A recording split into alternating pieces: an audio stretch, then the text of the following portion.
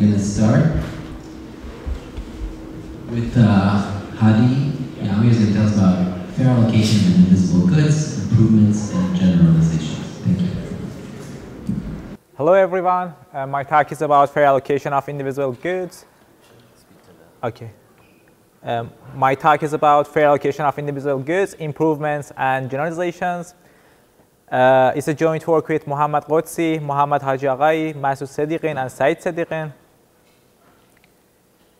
Generally, in the fair allocation problem of indivisible goods, we have some agents and we have some items, and we want to allocate these items to the agents. And each item has a value for each agent, and this valuation functions may differ.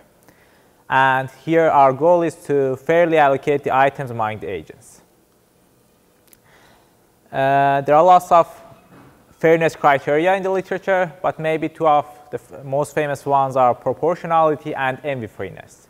By proportionality, we mean in the allocation, each agent will receive at least 1/n fraction of the value of all the items. Unfortunately, in the indivisible setting, it's not possible to have any proportional allocation. There's a simple counterexample. If we have two items and one agent, if we have two agents and one item, clearly we should allocate this item to one of these agents, and clearly it's not proportional. The other important fairness criterion is envy-freeness. Envy-freeness is stronger than proportionality, and in envy-freeness we say each agent prefers his allocation more than any other agent's allocation. But here we are going to work, since we cannot guarantee proportionality and envy-freeness for indivisible goods, we are using another notion that we call it, that is called as the max-min share. It's a generalization of the famous cut and choose protocol. It's a very old protocol for two agents. Assume that we have two agents and some items, and we ask the first agent to partition all the items into two bundles, and then we ask the second agent to come and pick the bundle that he prefers more. And then we allocate the remaining bundle to the first agent. Clearly here, if the first agent wants to maximize the minimum guarantee that he can get, he will maximize the minimum bundle, the value of the minimum bundle. In 2011, Eric Budish generalized this protocol for more than two agents, for n agents actually, and he defined max-min share of agent I as like this.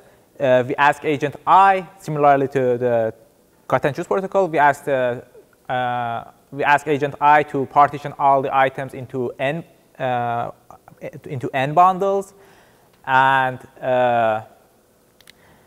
we ask him to do that in order to maximize the minimum bundle, to maximize the value of the minimum bundle. For example, here I assume that we have 5 items and 3 agents, and we have their valuations, and the black numbers are their valuations. And for instance, for the red agent, if we have this allocation, if we have this partitioning actually, the first partition has value 8 for him, the second partition has value 7, and the third bundle has value 7 for him as well. So the minimum bundle here has value 7. So the max-min share of this agent is 7 here, and we cannot actually find a better partitioning. Similar to this, we find the max-min share of the green agent and blue agent as well. More precisely, if we want to define the max-min share, we define it for each agent. We actually maximize we find an n partitioning such that it maximizes the minimum allocation based on the valuation of agent I. Everything is good with this definition? Cool. Let's come back to our example. Our question is, can we always guarantee, we are someone who wants to allocate all the items to these agents, and we want to guarantee the max mean share for all the agents. Can we, the question is, can we always guarantee the max mean share for all the agents? In the example that we studied, the answer is yes. If we have this allocation, it guarantees the max mean share for all the agents. But and actually, when we have two agents, the answer is yes. We always can guarantee the max mean share using a cut and choose protocol. And then, but unfortunately, when we have more than two agents, when we have three agents, the answer is no. Procaccia and Wang in 2014 gave a surprising counterexample for the problem.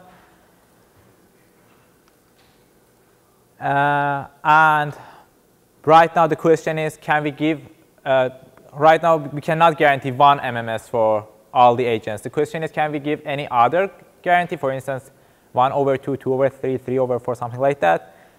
The answer is yes. Hopefully the solution for 1/2 approximation guarantee is almost easy.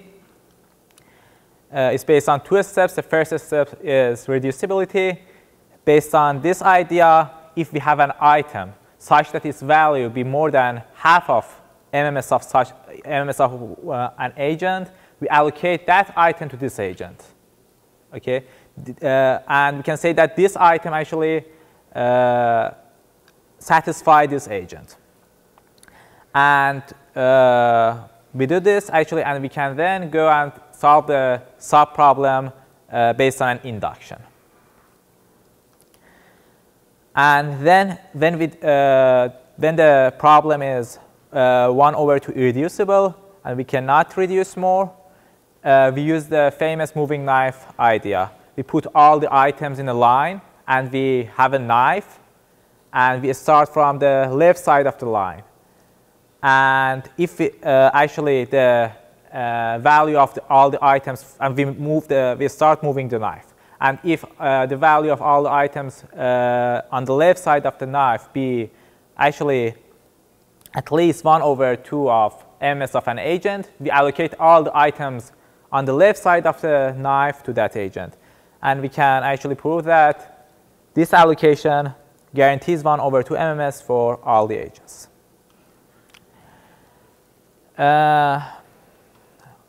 Although the problem was so easy for 1/2 approximation, it's much harder for better guarantees.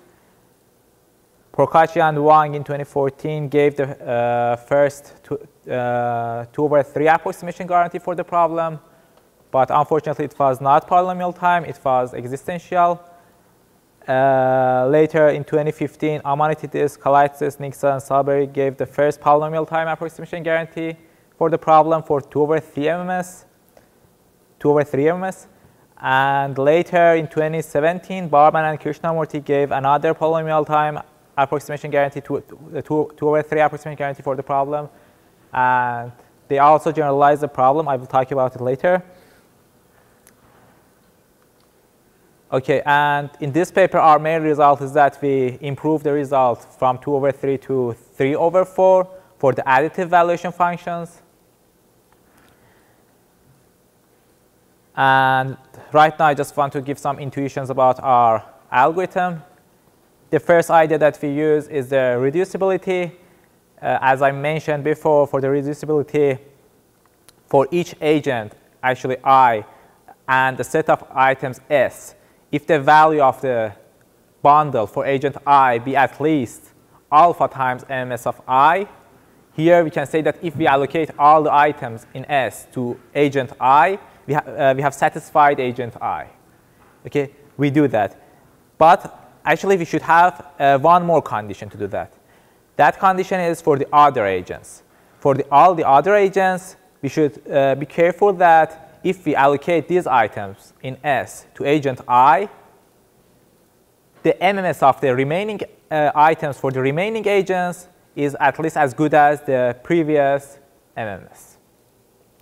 If we have this condition, we can use a simple induction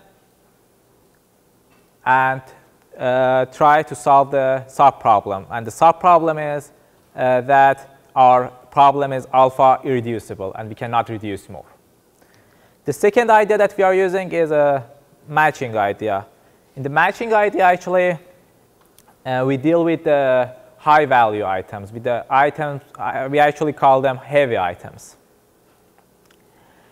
And more precisely, we find the subset T from the agents and subset S of items, and we find a matching from M from a matching from S to T that we call it M. But this matching is not a simple matching. It should have some properties. The first property is that the allocated items actually have high value for the agents. I mean, every item that we have assigned to an agent, for instance, I, has value at least some beta MMS for that agent. And the second property that we have here is that the agents who actually do not receive anything from this matching do not like these allocated items that much. So they are not high value items for them. Okay? So first we try to allocate the high value items to the agents, and later we will see that we can allocate the low value items to the remaining agents. The third idea that we are using is based on cycle envy-freeness. Just for a fast recall, envy-freeness was defined like this. Every agent prefers his own allocation to any other agent's allocation. Okay? Here we use the idea of cycle envy-freeness. Cycle envy-freeness is weaker than the envy-freeness. And in cycle envy-freeness, we say that there is no cycle of agents such that each agent prefers the next agent's allocation. And actually, in the matching that we had before, in all the matchings that we use in our protocols, we make sure that the matchings are cycle envy-free. And the fourth idea that we are using in our protocol is the backfilling idea. And the backfilling idea is spiritually similar to the moving knife algorithm that I talked about it before, and that's the last step of our algorithm, and we are going to allocate the low value items for the remaining agents, actually using the backfilling idea. We actually decide the problem for more general problems, for more general valuations as well, for submodule valuations, fractionalized subadditive valuations, and subadditive valuations. Actually, subadditive valuations are more general than XOS, and XOS is more general than submodular, and submodular is more general than additive valuations. Our ideas for additive allocation is completely different than the submodular allocation, but the ideas behind the submodular allocation and the XOS allocation are very close. Okay, let's see the summary of the results that we have. For the additive case, actually, as I mentioned, previous work was 2/3 MMS. We improved it to 3/4. And actually, for submodular case, Barman and Krishnamurti studied the problem, and they gave the first constant approximation algorithm for that, and they gave 1/10 existential proof and 1/31 polynomial type algorithm. And we improved their result to 1/3, and we also provide counterexample 3/4 MMS for submodular case. And it's interesting because the counterexample for the additive setting is 1 - epsilon for a very small epsilon right now, actually. And for XOS and subadditive settings, there, we didn't have any previous work, but we actually considered it. And we gave constant results for XOS and order of 1/log m approximation for subadditive. Okay, right now I just want to say some main ideas of our submodular, about our allocation in the submodular setting. As I mentioned, we guarantee 1/3 MMS for the submodular valuations. And first, without loss of generality, we consider that MMS of each agent is equal to 1. And we also assume that the problem is 1 over 3 irreducible. Because if it wasn't irreducible, we reduce it. And we define a ceiling function that we that actually considers that for a bundle S, actually, if we have Fs as, for instance, as a valuation function, Fx of S is the minimum of X and F of S. Actually, we are considering a ceiling for the valuation function. And we actually define truncated social welfare. We are using the ceiling function for the social welfare of the allocation. And the X for the ceiling function is equal to 2 over 3 here. Our claim is that an allocation that maximizes the truncated social welfare guarantees 1 over 3 MMS. And the reason is that if we have such an allocation, and if we had an agent such that he didn't receive at least 1 over 3 of his MMS, we actually could find some item and allocate this item to this agent. And we could see that we can actually improve the truncated social welfare using this switch, actually. And our algorithm idea is easy. We start with an arbitrary allocation, and iteratively we try to increase the truncated social welfare. Thank you.